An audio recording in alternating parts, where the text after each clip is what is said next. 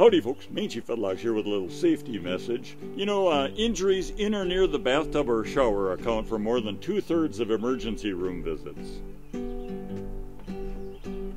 Hey Buster. Josh Hawley, Steve Bannon and Trump had a bad week. They're all in a slump. 3 creepy and cowardly men. I have sung about them time and again.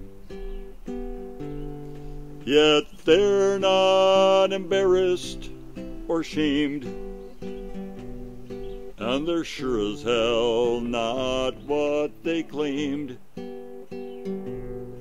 They're desperate to hold on to power. I just pray they will slip in the shower. They say a number of those bathroom injuries end up being fatal. Buster, say goodbye. We gotta go now. Okay. Hey, thanks for listening.